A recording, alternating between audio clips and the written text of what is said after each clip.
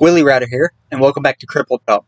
Today, I want to give you 5 reasons why disability advocacy is important. And if you stick around at the end of this video, I'll give you reason number 6. So let's roll.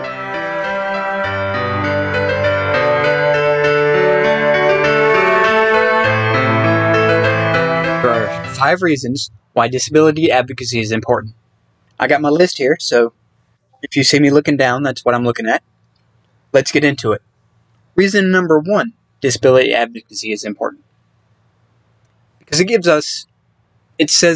tells others that we need equal rights and equal opportunity. For example, black people can vote, they can get married, they can have kids, gay people can get married, have kids, and vote, and their income doesn't change, okay? Because they're married. My income does. Other people with disabilities, our income changes because we choose to get married. Our disability checks, the disability check that I mentioned a video ago that I don't get anymore, I'll link that video down in the description and in the cards. That disability check goes down based on your spouse's income. That's a right that we still don't have equal income rights.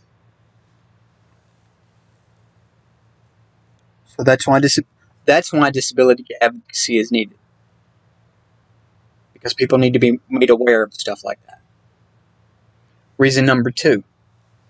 Disability advocacy challenges stigmas. I'm 36 years old. When I'm rolling down the street, people bend over backwards to get out of my way. And not in a good way. They'll avert their eyes. They'll do whatever they can not to look at me. They'll talk to my wife. They won't talk to me. They'll stare. I covered that in a previous video, and I'll link that video here in the cards and in the description. I think YouTube limits the number of cards, so I've got to be careful. Those stigmas need to be challenged and changed because they shouldn't be there. I'm just a normal person, you guys. Other people with disabilities, they're just normal people going about their everyday lives. They get up, they have coffee. I gotta remind my wife we need coffee. I've not had coffee in a while. I need coffee. They're normal people. They go about their daily routine. They have jobs. They get married. They get out of bed. They dress themselves. They feed themselves. Everything that you as an able-bodied person take for granted, they can do. Sometimes better. Not to toot my own horn or anything, but I can do it better than you. Reason number 3, disability advocacy is important. It promotes legal changes. Have you seen the movie Crip Talk on Netflix? And it's also free on YouTube. It goes over this group of disabled kids, teenagers really, that pushed for legal changes for disabled people. Because up until then, we couldn't go to the same schools. We didn't have the same rights in schools as an able-bodied person. They're the ones that instituted the 504 plans. Okay, and I'll link that video, and I'll link Crip Talk in the description, or Crip Camp. Excuse me, I'm Crip Talk. Sorry. I'll link Crip Camp in the description for those of you that are interested in it. I highly recommend that movie. It will change your outlook. As a disability advocate, I cannot stress that movie enough. Number 4, accessibility. And this is a big one.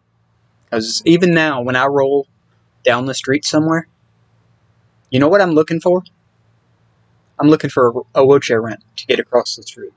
Okay. I'm looking for a traffic stop so I can push the button to walk across the street. Now, I know a traffic stop, a walk signal is used by able-bodied people. I get it. But they can walk across that street without the aid of a wheelchair ramp. They can just step off the sidewalk. I can't do that. So I'm looking for that wheelchair ramp.